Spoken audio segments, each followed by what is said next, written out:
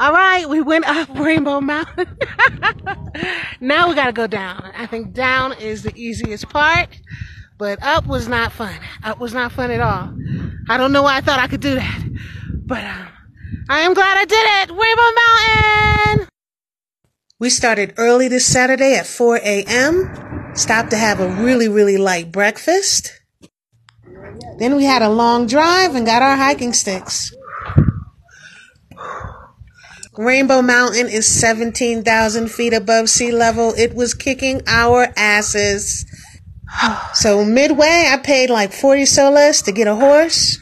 And then we had to walk again because the horse could only take us up but so high. So we stopped for some cocoa tea. That's supposed to be good for altitude sickness. And then we were back up there hiking. Oh, God. Oh, my God. Oh. We did it.